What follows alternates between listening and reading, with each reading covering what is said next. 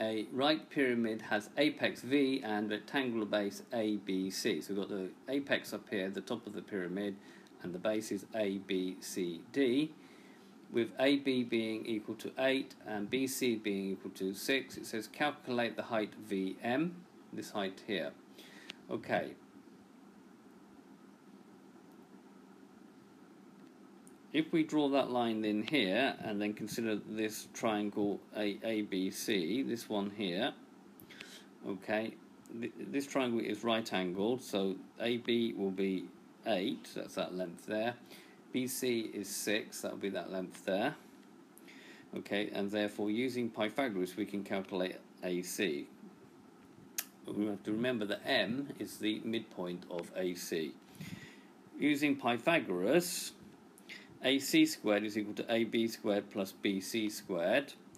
So AC squared is going to be equal to 8 squared plus 6 squared, which is equal to 64 plus 36. 64 plus 36 is 100.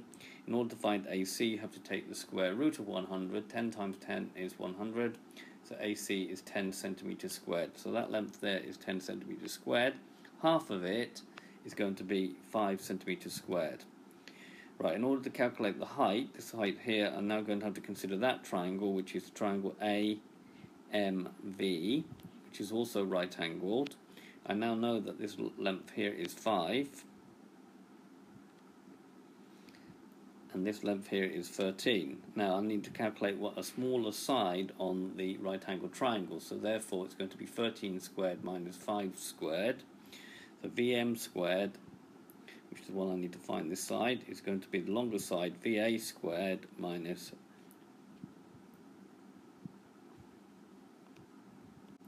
AM squared. So just repeat, in order to find this length here, you need to do this side squared minus this side squared, because this is one of the smaller sides of the right angle triangle. So that's going to be 13 squared minus 5 squared. 13 squared is 169, 5 squared is 25.